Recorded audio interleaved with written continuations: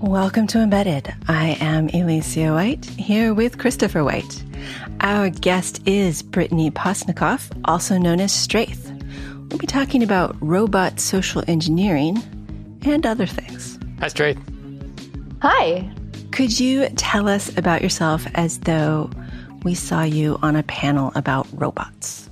Sure. So right now I am a researcher and community manager for Great Scott Gadgets.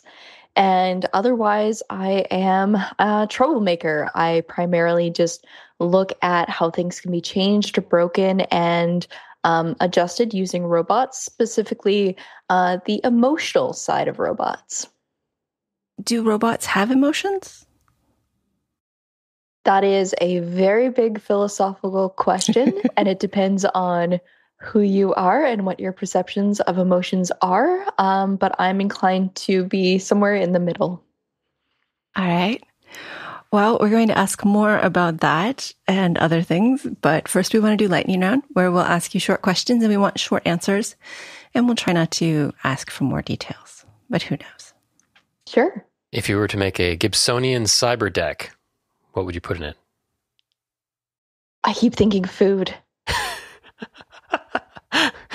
Should we bring back the dinosaurs? Yes. Preferred listening one programming. Electro swing. It's a genre I've never heard of. I'm going to go look it up later. Are fake tattoos a type of sticker? Yes. Googly eyes or puffy animal stickers? Googly eyes. If you could be a sticker, what kind of sticker would you be? Holographic. Oh, right. Holographic stickers. Do you like to complete one project or start a dozen? Start a dozen. If you could teach a college course, just one, what would you want to teach? Ethics. What is your favorite fictional robot? Bender. Do you have a tip everyone should know? Turn your clothes inside out before washing them. See, but I hate that because then I have to turn them outside in after drying them. It's so much work for me. So much work. It pills less and it looks better longer. All right. Okay, so we've touched on stickers and robots and emotions. Which one do you want to talk about first? Let's start with stickers. Okay, so you're into stickers. What does that mean? You have a Twitch stream where you talk about stickers. I don't understand. So stickers are a big part of hacker culture. And, I love seeing the stickers on the backs of people's laptops or on the other devices they carry. And I had this question about, what does the sticker mean? What does that sticker mean? And after talking to people, you realize that stickers have so much history and story behind them that kind of gets lost if you don't archive it somewhere. So I've been working on this idea of a sticker archive for the stories about stickers, so we don't lose that information as people leave the community or move on or other things like that. Okay, that's genius. So this is there are many different Hackaday stickers, and some are older than others, and some you could only get at certain conferences. Is it that sort of information, or is it the emotional attachment people get to their stickers? Both. I think all stories are worth writing down or collecting or having on a stream and sharing. And for me, it's just this idea that, it's a big part of our culture as people in tech, and it's nice to collect that culture somewhere. So some of the stories are just I saw the sticker, I wanted to be friends with someone because of the sticker, and now we are. Or sometimes you get, the stories behind this is not a camera sticker, and you want to why did somebody make that? And you get to hear that story that led up to somebody doing that creative design. And I think both are really exciting, just to learn the thoughts that people are having around these cultural symbols. Okay, so you're probably somebody who knows the answer to this question I've had. When I started in tech, it was when Friends was on television, and or the early seasons. And we had laptops and stuff. They were, garbage compared to now, but I don't remember having stickers. I would have put stickers all over everything, but I don't remember doing that. And I don't really have a good sense of when that kind of started. I remember when I started putting stickers all over my laptop, but it was only like 10 or 15 years ago, maybe.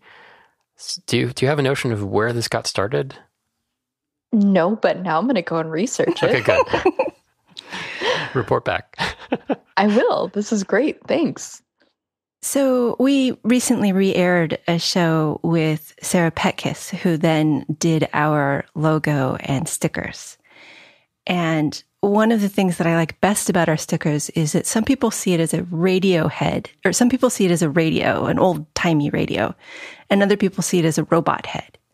And I love that ambiguity. Are there things you look for that make for good stickers? There's a few things like color, design, the quality of stickers. Like I have some stickers I've put through the dishwasher and they're fine. There are some stickers you leave on a laptop for a week and they're gone. So the longevity is important to me. And I also try and make sure messages are positive. Like I have a whole stack of stickers that I will not interview people on, that I will never put on my laptop just because they contain messages I'm not comfortable with. So, just being positive, having that good design, and also using ethical creators as well. So there are some sticker companies that, again, won't use, and there are other ones that, put a lot back into the company. So there are a number of things I look for. What are some that you will use? Because I think I'm ready to switch sticker manufacturers. I've heard great things about Sticker Ninja, and I've heard great things about, I think it's Sticker Giant is another one. But right now there's so many people looking for a better place to go, and I have to try out more myself still. I understand. I'm looking at Chris's laptop. I know. I keep wanting to turn it around, but it's being used to record this podcast, and that would be dangerous. And I know that Ben Krausnow's wrench in a beaker for his YouTube.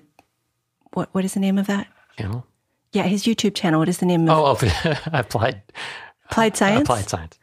And Matt Godbolt's Compiler Explorer are both logos that have no words on them.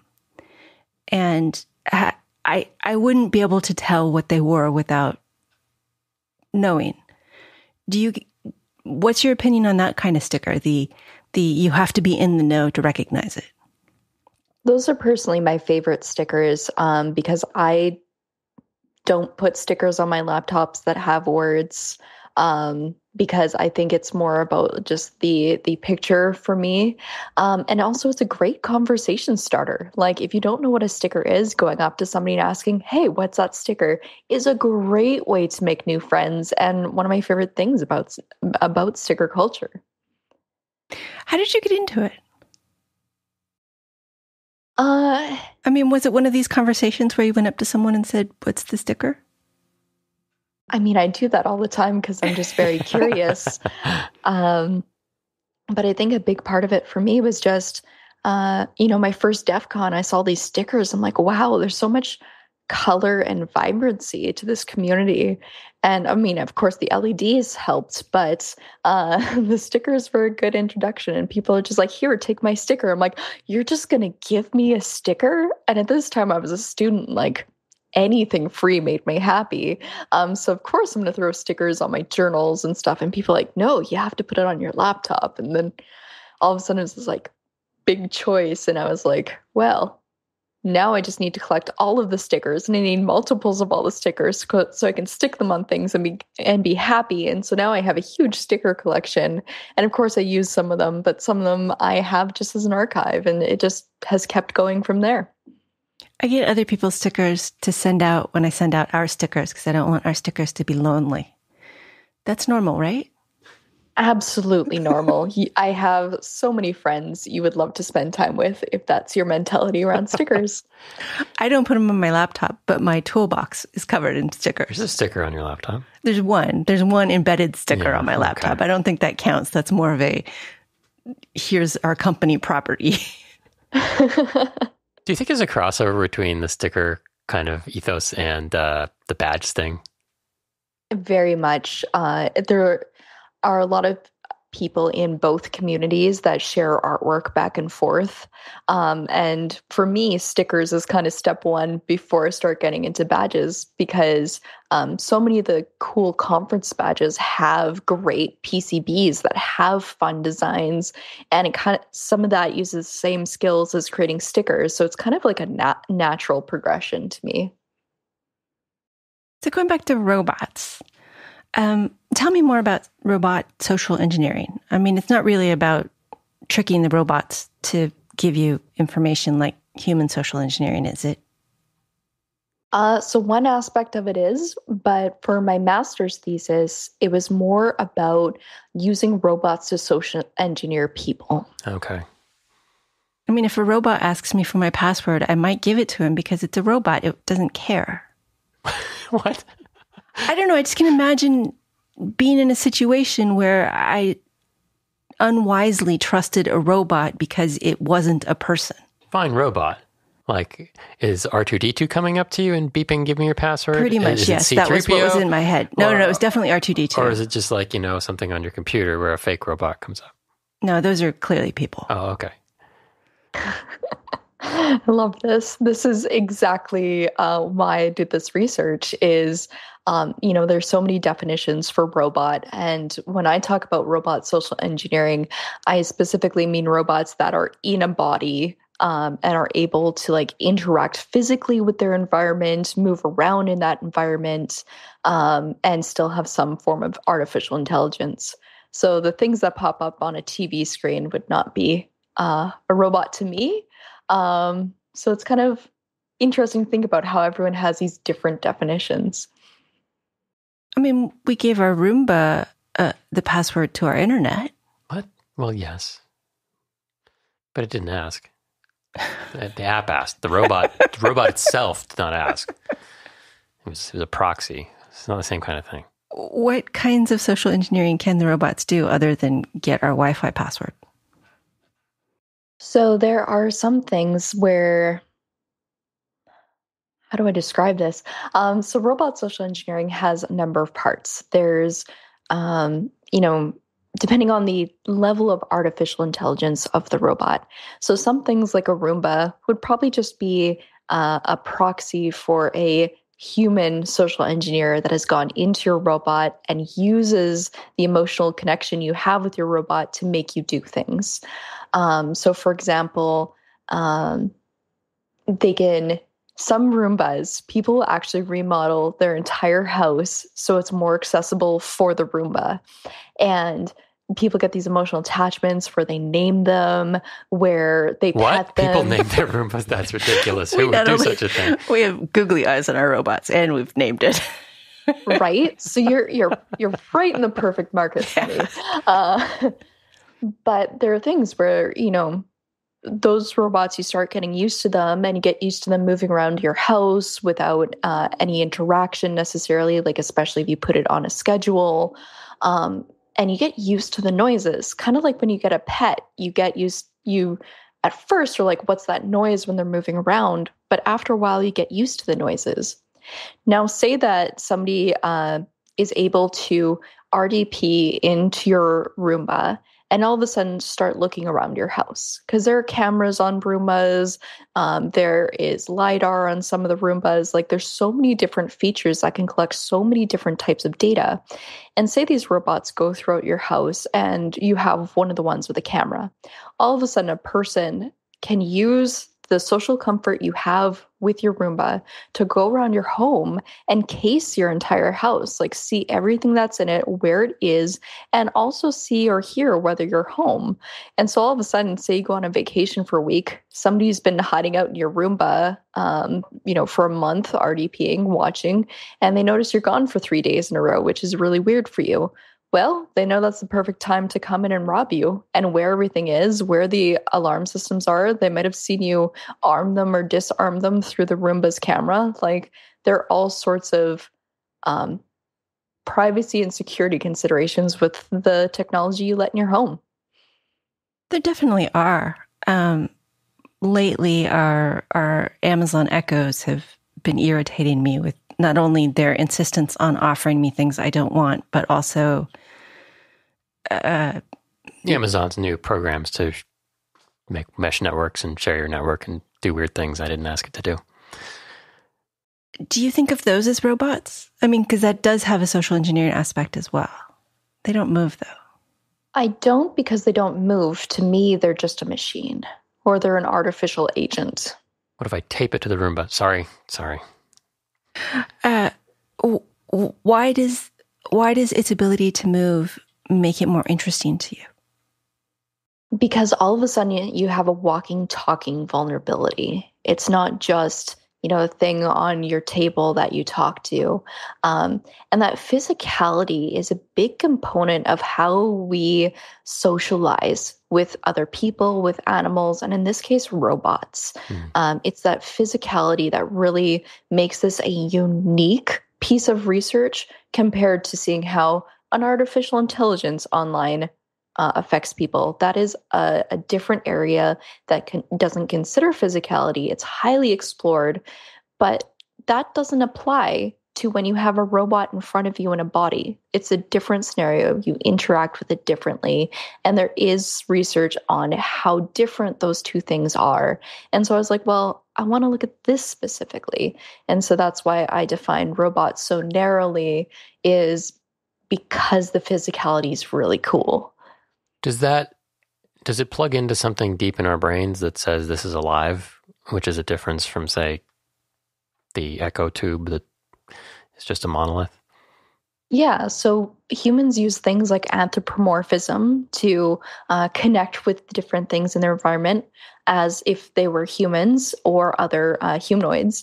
And then we have zoomorphism, which is when people treat things in their environment like animals. And robots can benefit from one, the other, or both at the same time, depending on how you interact with them. And I think that's really special and cool. Do we trust them more because I don't trust people that much, but I think I might trust a robot more. I don't know. Yeah. We don't give our Wi-Fi password to very many people. Well, yeah. Finish your question. I'm sorry. It was more like, is it the fact that we do this zoomorphism and anthropomorphism that causes us to be more susceptible to social engineering attacks? Or is it just that we are so stupidly susceptible to social engineering attacks? This is just one more path. Both. And some of it has to do with context as well. Like, if you have a robot coming up to you in a hospital, because there are some hospitals that have these robots that will come and deliver your medication to you. Well, it's a machine in an authoritative role in an environment where most people don't feel they have much authority. So if a robot comes in with a cup of pills and says, take this, like, you might be more inclined to trust it, even though we, again, have the issue of you don't know who's programmed those pills, if they're the correct pills, if your pills got switched with someone else. Like, there are trust things to think about, but because of the context and authority the robot holds, some people might be more inclined to trust them. I remember talking to Professor Ayanna Howard about this, that even if the robot led you in a psych experiment to the incorrect room, and so you knew that it was fallible, when there was a fake fire alarm, you still followed the robot, even if you kind of knew how to get out of the building. Mm-hmm. What's wrong with us as a species? That is one of my favorite papers, and I did cite that one in my thesis because it was just like blew my mind that people could see an exit sign clearly pointing just go left, but the robot was pointing right, so they went right. And I'm like there's so much to think about there. And again, it's context where people freeze when there is a fire. There's panic. And just like, when we're in public and we see someone getting hurt and that, maybe somebody should call the cops or should, intervene or help out, no one does it. And there's a whole bunch of papers on this that no one wants to be the first to step up. So a robot coming in this case and being like, hey, follow me to safety. You're like, okay, I don't have to think about it. Somebody else will think about it. Great. Tell me what to do. And so I think that's, again, part of the robot slipping into an authoritative position and taking the pressure off of you kind of gives you more of an inclination to trust it. It's interesting because a lot of science fiction has a theme of don't trust the robots, right? In the Alien series and whatever, there's plenty of examples where the robot turns out to be an enemy for some reason and you shouldn't trust it. And I feel like that should have subsumed into our culture over the last 50 years. But it doesn't seem like that. Seems like more of a reflection of our desire to trust them rather than a reflection of our distrust. Well, yeah, and we have, for almost every bad robot there's a good robot, like C-3PO or R2-D2, or in my case, like Bender isn't exactly moral, but I would love him as a best friend. So yeah, that's the thing, is we always match kind of the good with the bad, and it comes down to, robots are as varied as humans. They come in so many shapes, so many different types, different thought processes, different skills, and when we make a decision on a particular robot, it comes down to, again, context, environment, what the robot does, why we think it does what it does, and all sorts of these complex variables that go into one value of trust. With respect to your example about people being hesitant to intervene in emergencies, there is also research to show that if you have any training at all, if people are trained to be responders, not even formally trained, but even the community emergency response teams, where it's a low level of training, they do tend to step up. Do we need to train people to be like, no, don't follow the robot? Or how do we get out of this? Because I don't really want to lose the personability of my Roomba. I like its googly eyes. Yeah, I'm happy to hear that. That gives me a lot of joy. And I think a lot of what we need to do is just be aware. Be aware that a robot could be collecting information on you, and a lot of information that you don't necessarily know. Like a lot of the manuals on robots don't actually give you all of the details about what a robot is doing or what it's collecting or where its information goes or how its information is stored. So it's kind of exhausting, but having the awareness and vigilance to think about robots in depth when you interact with them is what we need to do. And yeah, training could help with that. I'm hoping that as I write more papers and give more talks, it kind of gives people that low level of training. But yeah, it's a really hard problem to defend against robot social engineering, just as it is to defend against regular social engineering. You said write more papers. You have a master's degree, but you are starting a PhD this fall?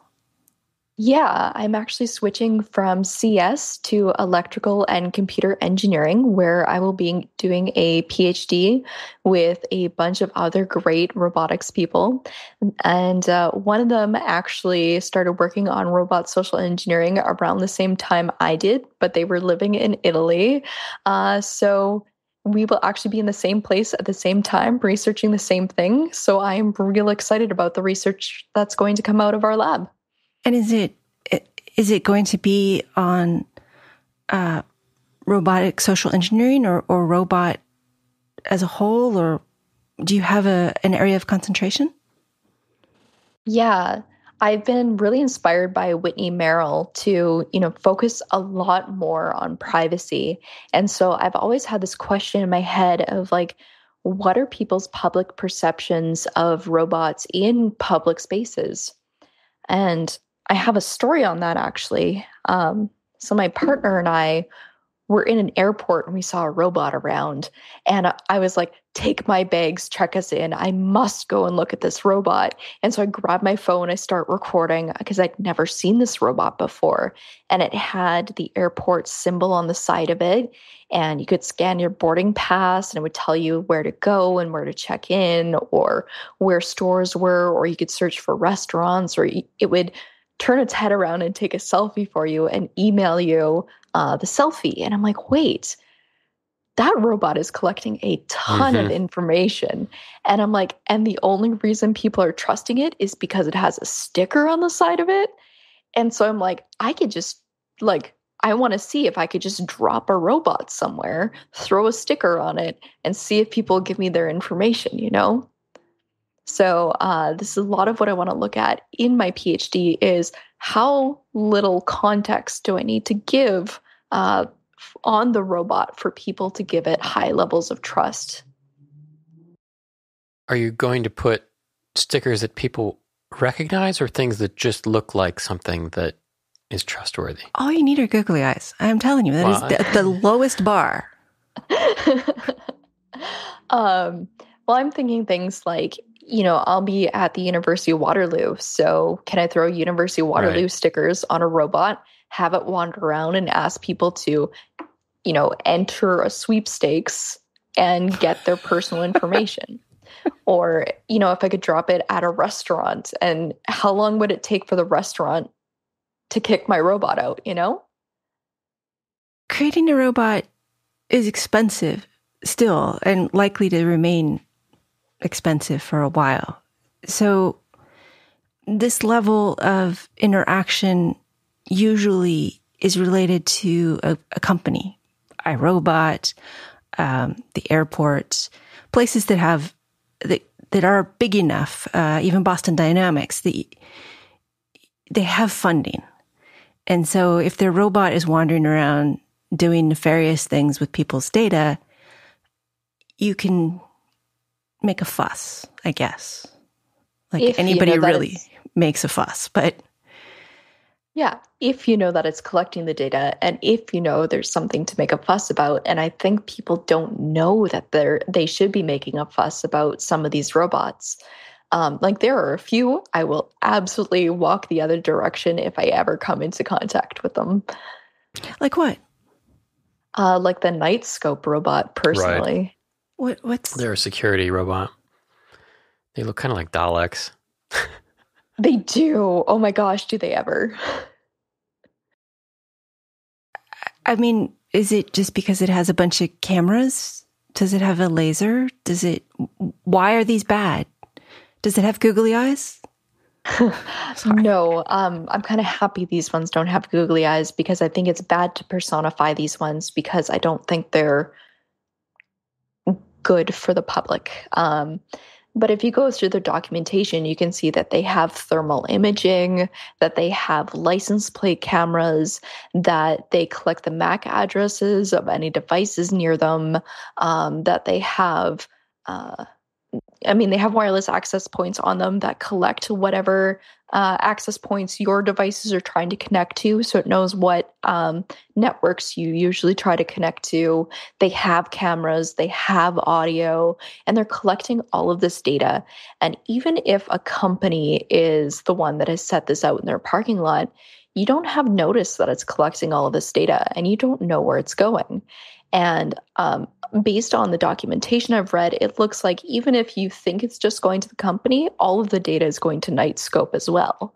So all of a sudden you have two companies using your data. And Nightscope has done things like partnered with various law enforcement agencies that people don't really respect and that make a lot of people's lives worse. And it makes me uncomfortable to think that, these robots are breaking apart families and things like that. And wow, I mean, there's so much here. Elevated body temperature. That is not something I want people to be able to know because that indicates that I'm stressed. Mm-hmm. Although, on the other hand, part of me is like, oh yeah, you put that in an airport. And if anybody has a fever, maybe we don't spread disease quite as fast. But the balance there is just impossible. And these robots, if there isn't already a cell tower in them in order to collect the base cell data, there will be in about a month. It's right. Just, these are the robots. I didn't realize that I spend so much time thinking about the good robots that I don't really think about these other kinds because I don't see them very often. And they're mostly used in larger cities and airports. Do you think we'll see more as time goes on, or do you think that there has already been some public backlash and there will continue to be? Right now, I'm of the opinion that yes, we're getting more and more robots in public, especially over the pandemic. There was kind of an explosion of robot use. People putting robots in public spaces to take your temperature was a thing we saw a lot of over the last few months. And also robots that would be in public spaces, asking people to step apart if you're too close. There are some public parks, I think in Korea, that used these robots to say, you are standing too close together, please separate. But the thing is the robot couldn't tell whether you were living together or not, and whether it was okay for you to be walking together. So it's making these crude judgments on what should be allowed in public without actually knowing the context or the situation or finding out more. But because it was, a big robot, the Spot robot, and, they are clunky, they are big, they seem like they have authority. Again, they were given vests and stickers that made people know that they were part of the park.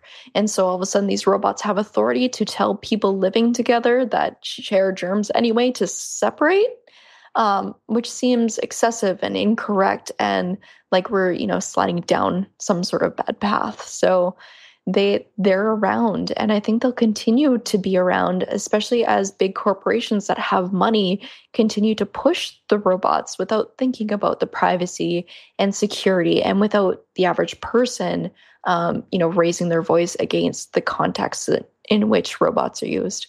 It sounds like a lot of things are being delegated to them that should not be delegated to them because they're idiots. I mean, they're not AIs. But they say artificial intelligence on the side. Do they? Some of them, yeah, actually, they really do. That's ridiculous, but okay. But yeah, I mean, they're heuristic things that just go out there and say, okay, here's a bunch of people, tell them to separate. That's all it knows. So it's kind of, yeah, I mean, delegating human decisions to a robot seems very fraught. And yet, which is places where security is primarily one of the big areas where you want human judgment. But if we could make ethical AI more of a thing, then maybe the robots would be more fair than humans who have biases. Okay. Go ahead. AIs will always have biases, though, because they're made by people. But if we start working on that piece, which is a totally separate piece, that we need our AIs to go through some path of certification towards equity. And I think we will get there eventually. But there are benefits to having someone who is less likely to be cranky because they're hungry to do some of the enforcement of traffic, like parking enforcement. Yeah, but I don't know. I like having a human who can be responsible for misdeeds. And there are also sometimes like humans let things slide. Like, I could give this person a parking ticket, but and it's those counter positive scenarios, like opposite from those cranky scenarios, that are also human. But if you have a robot, it's never going to let someone slide. Like if you're a minute late getting back to your car, and it's normally not when the parking meter people come by, like you usually slide by a minute.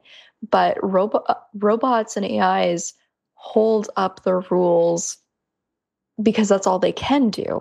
And they don't know how to let things slide for positive reasons.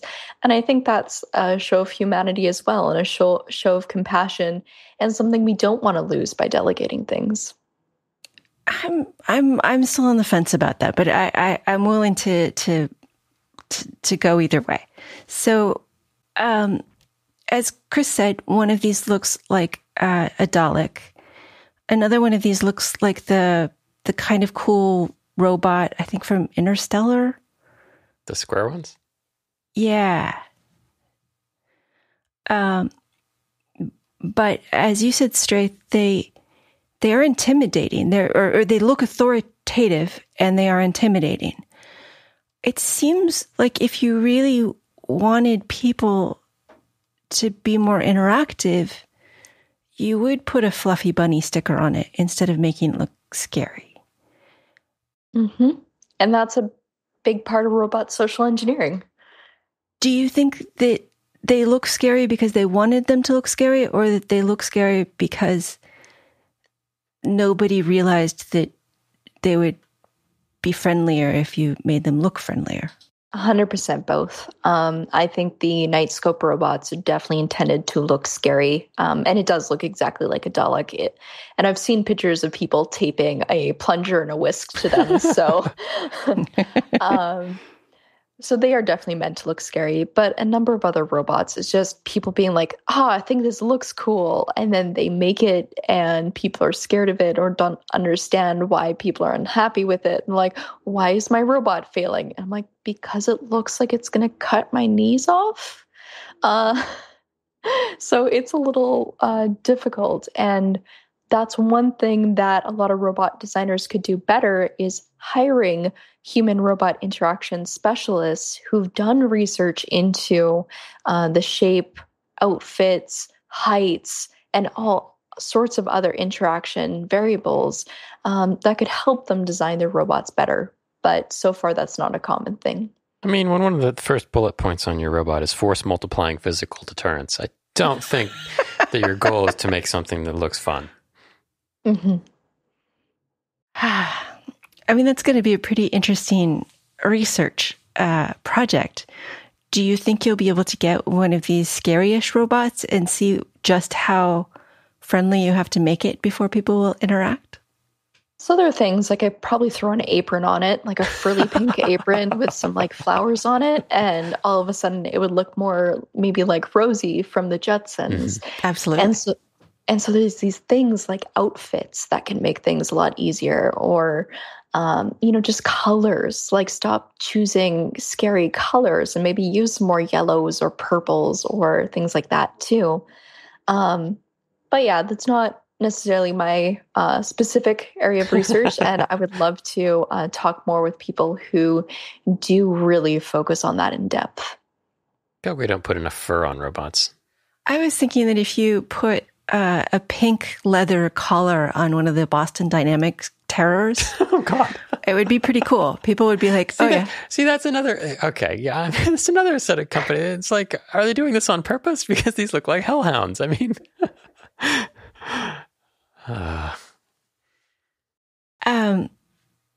So you want to see more about people interacting with robots and try to figure out how kind, how nice, how personable you need it to look before people begin to fall for social engineering. Is that right?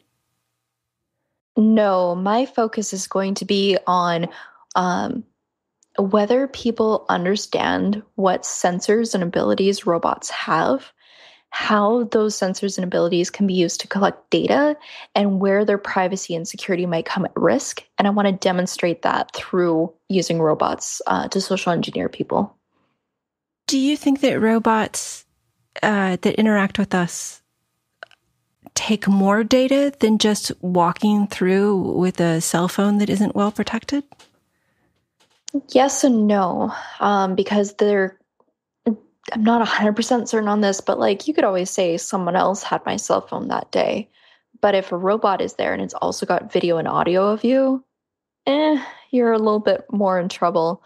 Or if it has your body temperature or other things like that. There's just so many other pieces of data that maybe your phone isn't collecting that robots are definitely collecting. Well, and people, I mean, at least theoretically, are in some control of their cell phone, right? You could leave it at home. You could turn it off. You can adjust the privacy settings and the location tracking settings. Lead box. You could throw it in the ocean. But a robot is not under your control. It's in an environment that you happen to wander into, and it's going to collect stuff passively. It's the same issue with like facial tracking, right? And things like that, where you don't get to opt out. Even if it's hard to opt out, with a cell phone, sometimes there's no option to opt out with something that's just ambiently in the environment. Yeah, especially when it's walking and moving and could follow you. Like if you go around a corner to not be in its cameras and it follows you because it thinks that's suspicious, that adds a lot of stress to your interactions and walking around and just existing. Is like if you try to get away from a robot and it won't leave you alone. Like, how uncomfortable. Okay, so it's really about the robots being able to gather data about us that we don't want, as opposed to the robots that we find attractive. That's not the right word, but I'm going to go with it. Attractive enough to engage in a social manner in which we give up our data purposefully. Or get tricked into. Yeah. Like privacy is just, being able to control who you give your data to, when and why. And so, like was said, like with a cell phone, you control that. But with these robots, especially in public spaces, they are someone else's property. And, there is questions about laws, like if you put a sticker on a robot to take away some of its abilities, like what laws are you breaking? So even if you try and do small fixes to increase your own privacy and increase the privacy of others, what laws are you breaking? Well, and like I have removable vinyl, and I could imagine using that to disable cameras, but that, even if it's not permanent, is that some sort of misdemeanor because I am disabling their ability to track me? But I never agreed to be tracked, so why?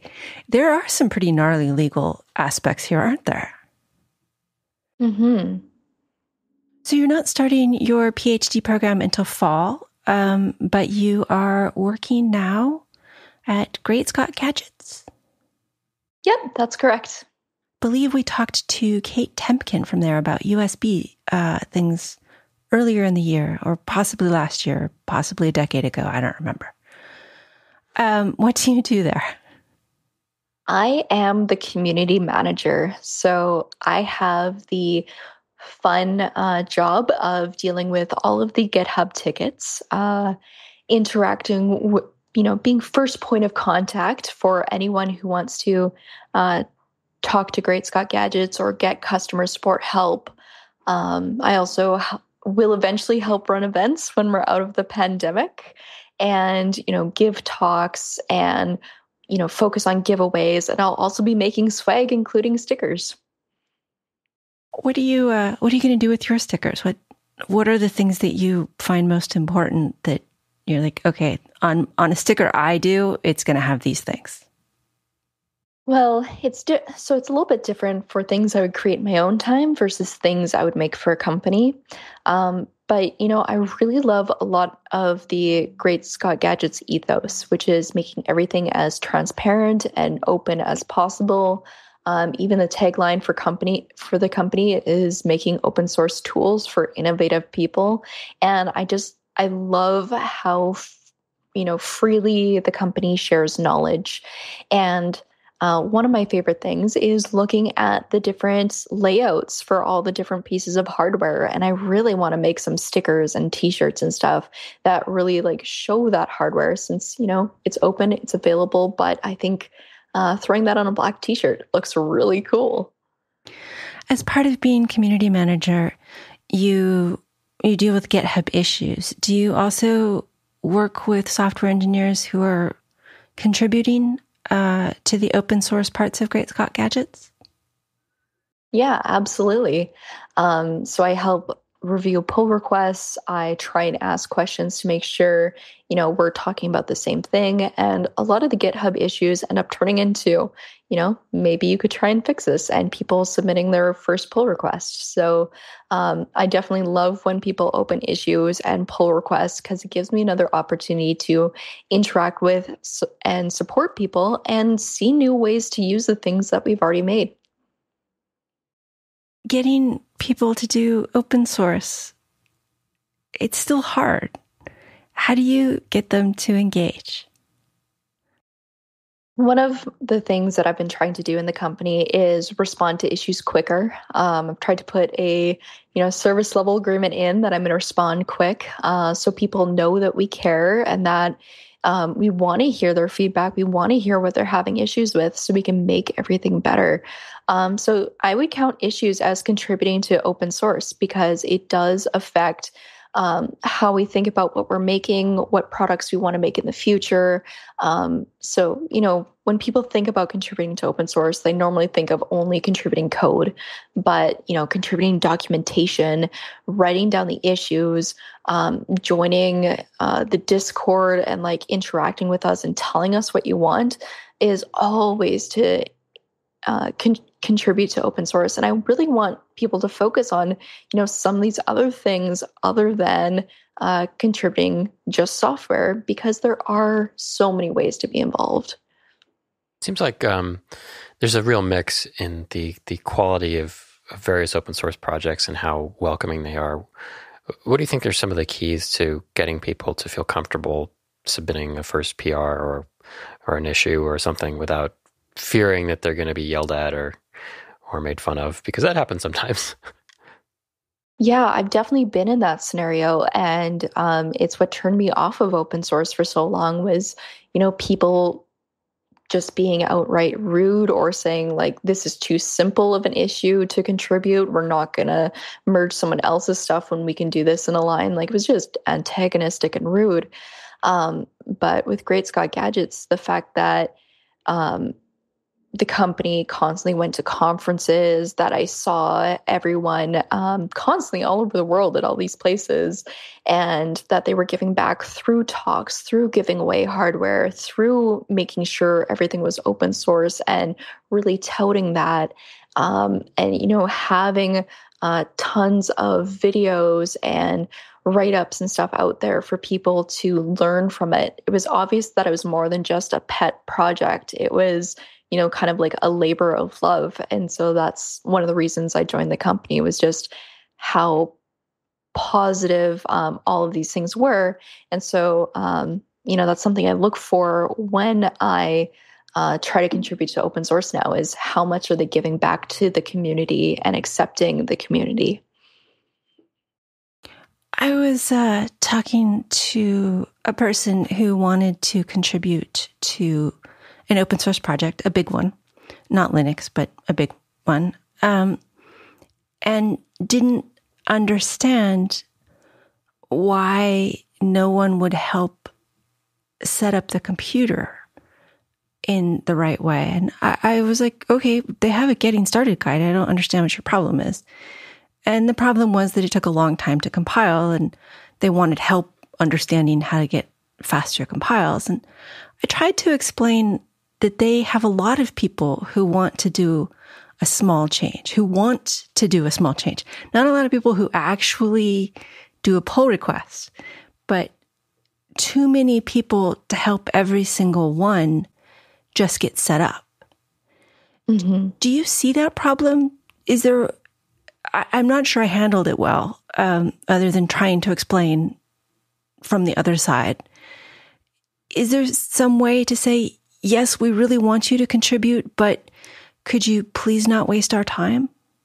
That is something, honestly, I've been struggling with now that I am, first point of contact for the GitHub issues, is that before me, there wasn't anyone dedicated to this. It was, software engineers who had a bit of spare time or, other things like that. But it slows down the open source project every time we need to help someone.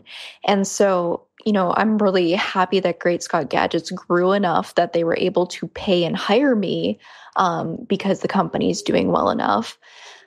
So now I can go in and do that, but not every open source company can afford to hire someone. And so another way to contribute to open source and help other people is to be part of the community and watch projects that you like for how they do try to solve issues and try to help other people. And so right now I'm doing that by looking at old issues and how they were solved, seeing if new issues match up and being like, okay, well, we've tried these sort of solutions in the past on these issues. Let's try that again over here.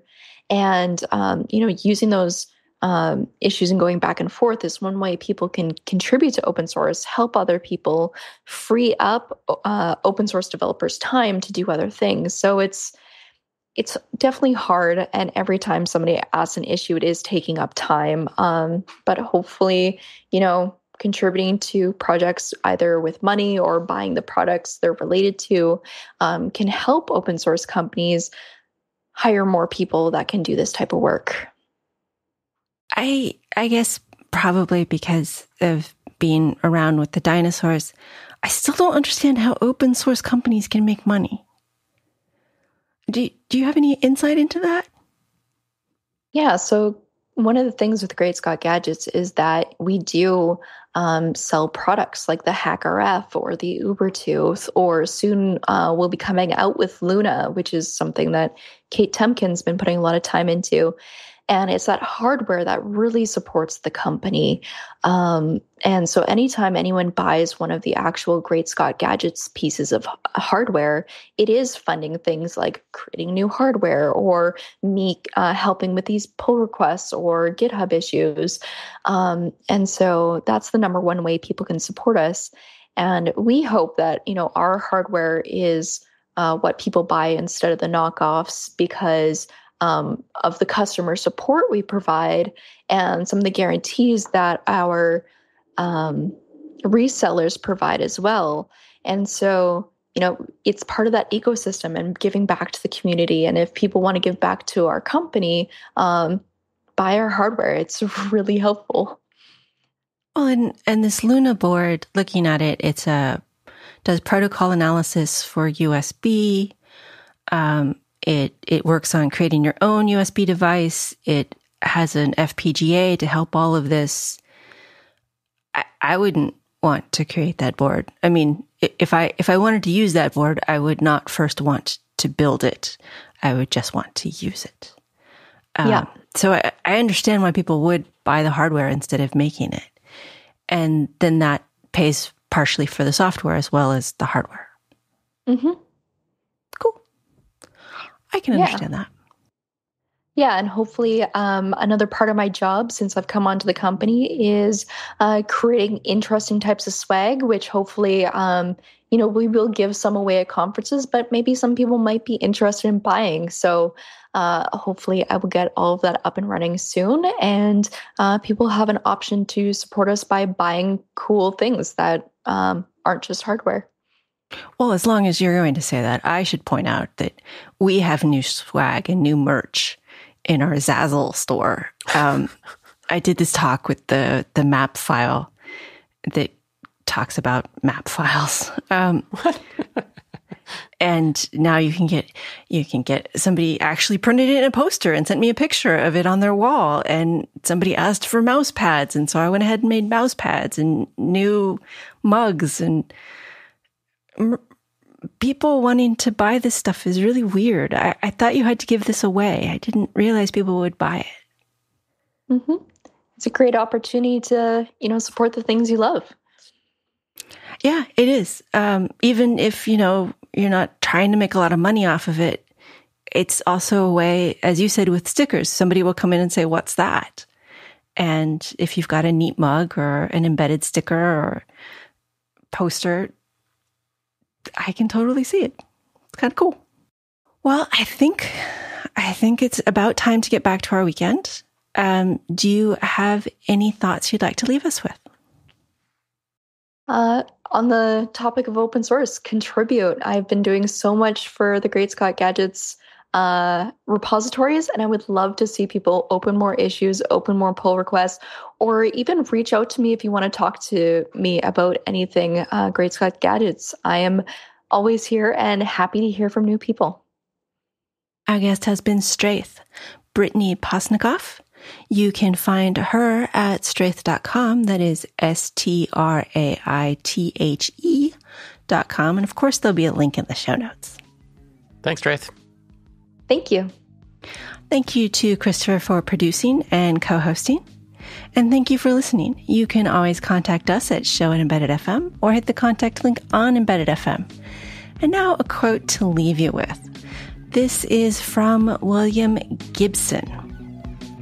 Time moves in one direction, memory another. We are that strange species that constructs artifacts intended to counter the natural flow of forgetting.